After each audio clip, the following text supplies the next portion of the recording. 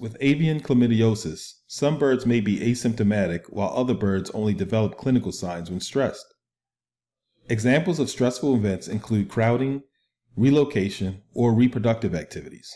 When birds do become sick, the clinical signs associated with avian chlamydiosis can be similar to those of avian influenza.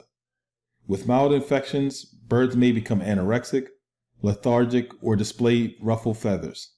In severely infected birds, clinical signs may include ocular and nasal discharge, sneezing, inflammation of the inside of the eyelid, which is called conjunctivitis, green-yellow diarrhea, and potentially death.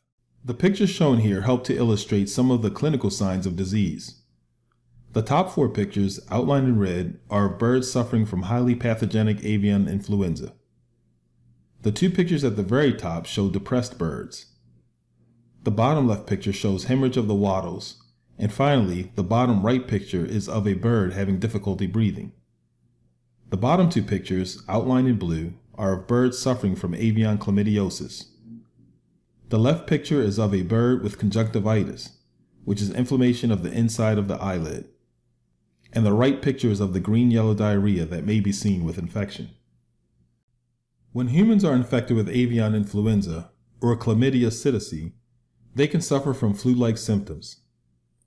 Common symptoms of both diseases are fever, cough, chills, headache, generalized fatigue, and muscle fatigue.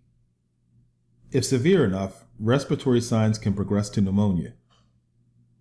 Because symptoms of these 2 diseases can be confused with symptoms of the human flu, it can make it difficult for physicians to make an accurate diagnosis. If you become sick after handling animals or animal excrement, it is important to discuss this with your physician.